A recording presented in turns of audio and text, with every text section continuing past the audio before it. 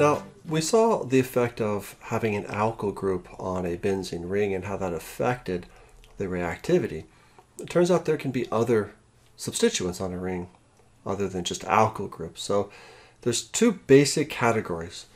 The first are electron donating groups. So these increase the electron density of neighboring atoms. So here's your substituent, and your substituent will be an alkyl group. It'll be a substituent that has a lone pair on it, or a substituent that has a negative charge on it, like an oxygen with a minus charge, like phenoxide. Right? So it turns out that these sites here are going to be your nucleophilic sites. So because of that, sometimes we say that they're activated at ortho and para. And because of that, we'll say that they are OP directors. Now, the other type of substituent is an electron withdrawing group. So these decrease electron density of the neighboring atoms. So these either have as a substituent, they either have a full positive charge or a delta plus charge. So we saw one example of an atom that has a full plus charge. Do you remember the nitrogen of the nitro group? That's another example. Now, this is going to decrease electron density at ortho and para, which essentially means that you're deactivated here. And deactivated overall because, remember, the benzene's double bonds are acting as the nucleophile. So if you're pulling electron density away, then you're making the nucleophile weaker.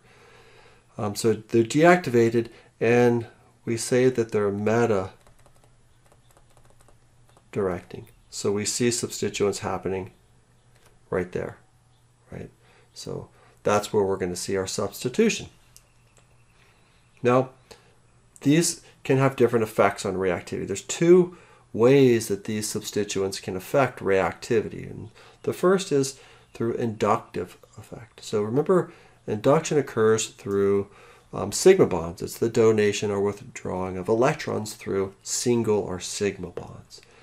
The example that we're going to see of inductive electron withdrawing groups might be halogens. So just for an example here, halogens. And we'll look at this in more detail as we go through this a little bit more. Donating groups, electron donating groups would be alkyl groups, for example, right? Like the alkyl group of toluene with the methyl there. And then the other thing is resonance effect. So this affects us when we have lone pairs as substituents. Right? So it's the formation of pi bonds here. So we'll see situations where we have like a ring here and an oxygen, right? So stuff like this, where we can get that additional resonance forming here, right? So with that resonance, that would just give you your carbon with a double bond and a plus charge there. So that's a situation where we gain stability because we're next to a lone pair bearing atom. So there are going to be three cases that we see here. Those are going to be activating, OP directing, deactivating, meta directing, and then a mixture of 1 and 2, deactivating but OP directing. Those are the three cases that we're going to see. So we've already seen activating and ortho para directors. So the example that we did on our previous lecture was the nitration of toluene. So with toluene, we saw that you get that additional resonance structure of a tertiary carbocation. That's the favorable one. That's the additional one that you get that makes that a favorable position to react at the ortho and para. So of our alkyl groups, we end up seeing the same situation. It doesn't have to be just a methyl. So here you have an ethyl. We're brominating. The percent of para is a little bit larger because ethyl is a larger group. but ortho and para would be your major products here. And again, make a little note here. Get a higher percent because of sterics. Okay.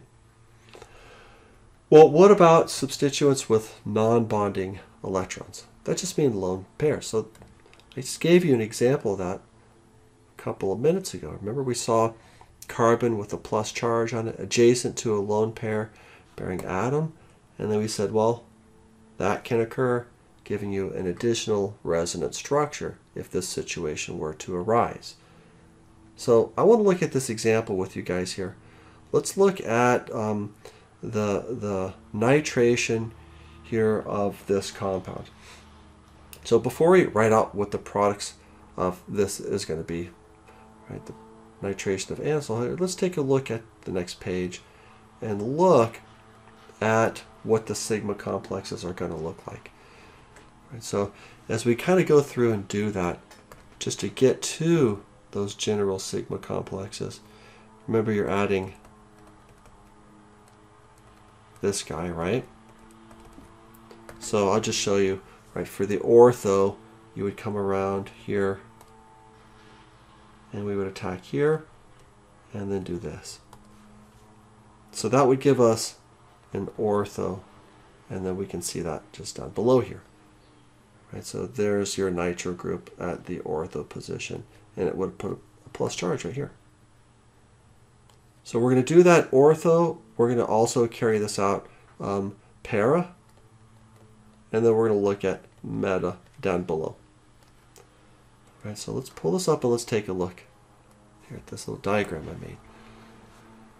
All right, so with ortho, you get a plus charge here. Now, there's lone pairs here. So that's going to give us another resonance structure. And here we have a plus charge that went out of the ring. But through resonance, we form this new pi bond up here.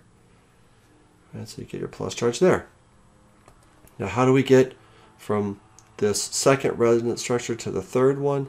Well, we're going to pull these electrons around right up here, just like so, and put that lone pair back on oxygen up at the top. That puts a plus charge right there. And then the last one, we'd come around and we would do this, what's leaving us with a positive charge here. Okay, so that's ortho. So meta, we're going to have a plus charge down here. And our resonance structure comes around, gets a plus charge here, and then one more positive charge down here on this other carbon. Now we get 3. And hopefully you notice here that there's already a difference. So at the meta position, we never can get that positive charge to be adjacent to the oxygen of that methoxy group. So this structure here is an additional resonance structure that we get by nitrating at ortho. And then down here below, we can look at para. So here we have our para substituted sigma complex. Right, coming down here, putting our pi bond over where that plus charge is. And then remember we have our positive charge adjacent now to our oxygen, so we can do this. Right, so that's going to give us this. And then getting down to that last structure, we're going to simply take these electrons, pull them up just like so, and that gives us our positive charge here. So that guy there is an additional resonance structure that adds stability and lowers the activation energy of the reaction at this position. So in the end, what we're going to end up getting here for our final product is just going to be ortho and para. So let's take a look at that. Let's fill that in back up at the top here. So for our products of this, we're really only going to be getting, right, here's our methoxy group. We're nitrating, so we get NO2 here, we get this, and then also that guy. And a little bit more on the pair position, so about 67%, about 31%. So you don't need to know the percents, but we need to know that those are the two products that form, and also we should know that the para substituted product is more. It's formed more.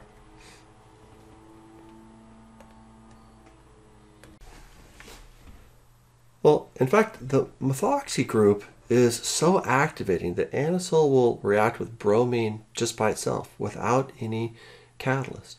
If excess bromine is used, then tribromide is often generated. So here we have bromine, water, anisole, and we have ortho and para, both products, both positions formed in this one product. What we typically do, though, is we might use one equivalent, so we only substitute either at ortho and another product at para. But anyway, that's kind of a lab idea there. Now, the amino group is another group that has a lone pair bearing atom, right, in a similar fashion. That lone pair of electrons in the group itself causes that NH2 substituent to be a powerful activating group with strong ortho and para directing effects. Right, so this, similar to the methoxy group, doesn't usually need to have iron tribromide. In fact, if you put FeBr3 in there, and we'll talk about this a little bit later, but it can complex with the lone pair and the nitrogen, and that can cause the NH2 to become a deactivating group. Right, so with Br2 in here, water and sodium hydrogen carbonate, that's there to neutralize the HBr. Again, because that HBr, and this is important, can also react with the NH2 to form NH3, and that would cause that to be deactivated. Remember, with the NH3, it has a positive charge, and we said positive charges are deactivating. So we'll talk about that a little bit more as we go through some more examples. Again, without going out over the entire mechanism and showing all of the sigma complexes, the idea is the same, is that both at ortho and at para, you end up having these additional resonance structures where the positive charge has moved out of the ring. Right? So the additional resonance structures for both the ortho and the para refer to the positive charge moving around the ring itself. So you end up here, under most situations, getting just the ortho and the para product. So what you would see is something along these lines as far as reactions go. You would see your NH2, and then you would have here your bromine, right, with your NaHCO3 in there, and then you end up forming NH2 with your bromo group here, and also a bromo group down here. So nitrating this is a little bit trickier, because if you try to nitrate this, you're adding an acid, and the acid will cause that, that nitrogen again to be deactivated. So there's some things that you have to do to protect that nitrogen before you go through and carry out that reaction. And again, that's something that we'll take a look at as we progress more through the semester. All right, so let's take a look at our little summary here of our activating groups. So strongest over here on the left. So phenoxide has a negative charge, so it's strongly electron donating. You have lone pair bearing atoms, nitrogen, right, and oxygen. So next comes your alkoxy groups in here, and then you have your amide groups. And that, even though that has a lone pair on it, it's in resonance over on this side a little bit, right, through the lone pair of the oxygen, kind of moving up that direction. So, right, what that does in essence is it causes that lone pair to be a little bit less readily available as compared to just an amine by itself. And then you have an alkyl group down here at the end.